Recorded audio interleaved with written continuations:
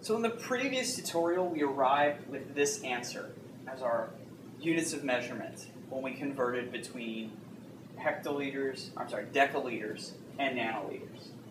So that was conversion between one prefix or unit and another.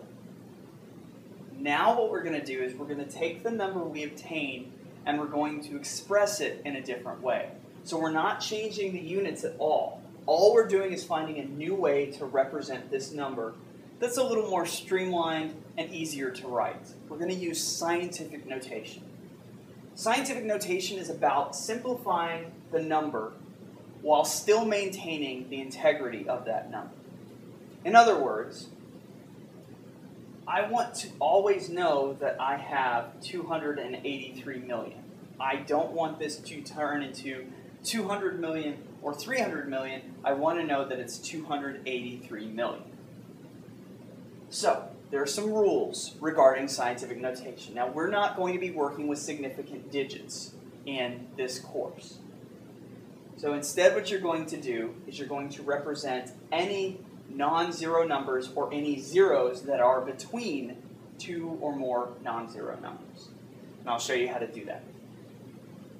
So we're going to convert this number here into scientific notation. I'm going to rewrite it up here, so I'll have some space to write out the rules.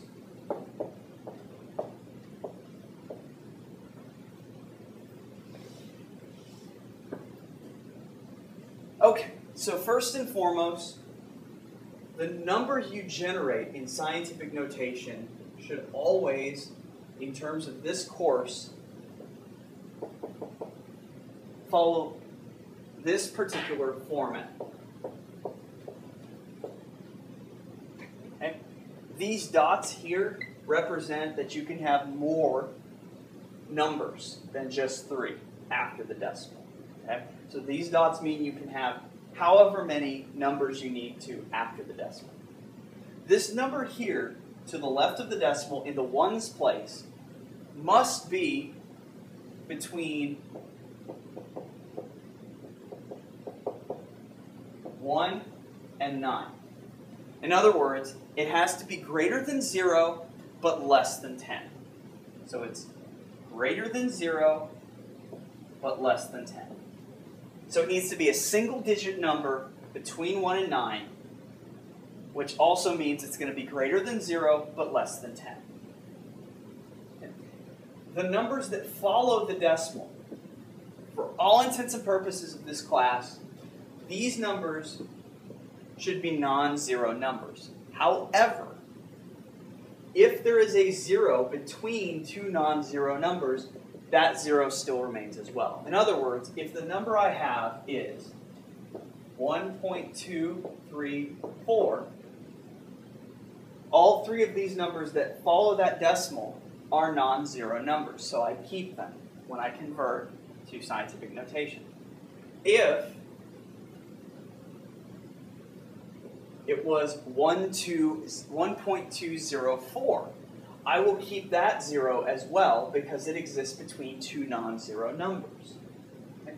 If the number were 1.2004, I would still keep those zeros because, again, they're between two non-zero numbers. However, if the number were 1.2000, unless otherwise specified, I can ignore these zeros.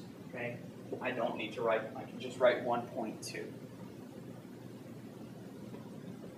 All right, so that's the rules that pertain to these spaces here.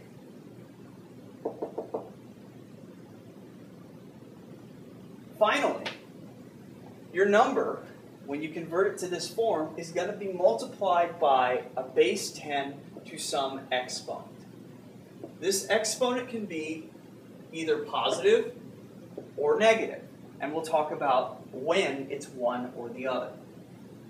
A positive exponent signifies that you started with a large number. So if you start with a large number, you should be looking for a positive exponent when you convert to scientific notation. A negative exponent denotes that you started with a small number. So you should be looking for a negative exponent if the number you started with was really, really small. Okay? So, those are the rules. Now let's apply them.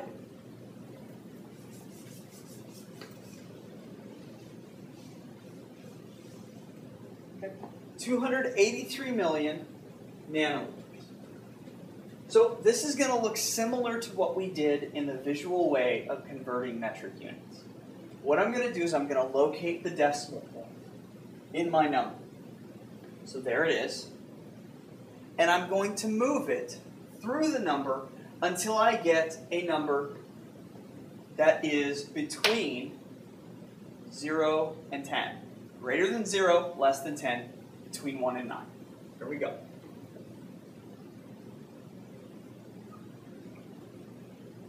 Now, a lot of people might stop here because they say, well, 3 is between 1 and 9. But remember that you still also have the 2 and the 8 in front of that 3, making this number 283, which is much larger than 9 and over 10. So I have to keep moving. That's still 28.3. If I move it one more, now I'm at 2.83. Okay, so my number is 2.83. But remember, this number is going to be multiplied by 10 to some exponent.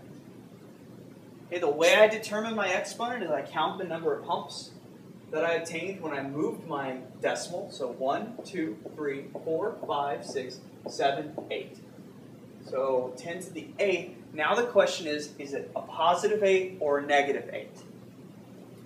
Remember I told you if you start with a big number, okay, you're going to have a positive exponent. If you start with a small number, you're going to have a negative exponent. Okay. What I really should have said were two things. First and foremost, if you move the decimal left, your exponent will be positive.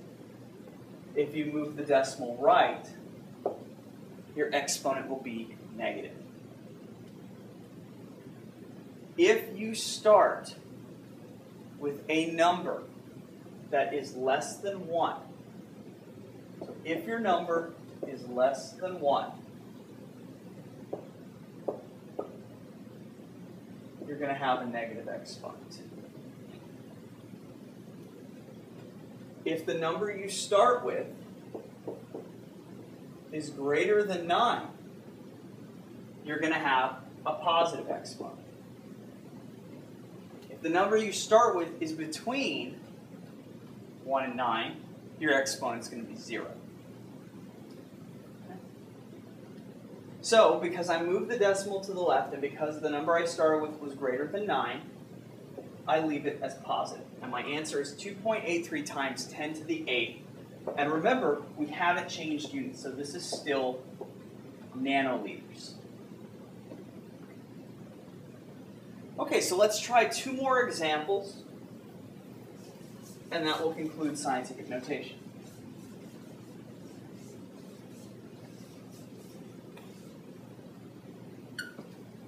Okay, so for this example, let's try 0.00000682, and we'll do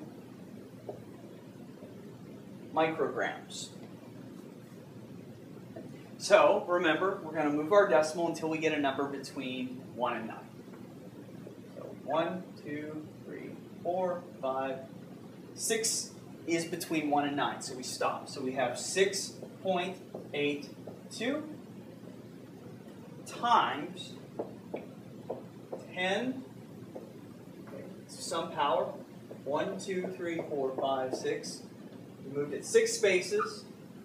And now the question is it positive or negative? Well, again, if you go by my rules, we move the decimal to the right, so that tells us it's negative. And also, 0.00000682 is smaller than 1. It's less than 1, which means it's going to be a negative exponent. So, our final answer is 6.82 times 10 to the negative 6 micrograms. Okay. So this is much easier, I think, than the conversions we were doing between one subunit and another, because it really is just pushing the decimal setting the number up appropriately, and then making sure your exponent has the correct sign in front of it, positive or negative. So one more example, and we'll be done with scientific notation.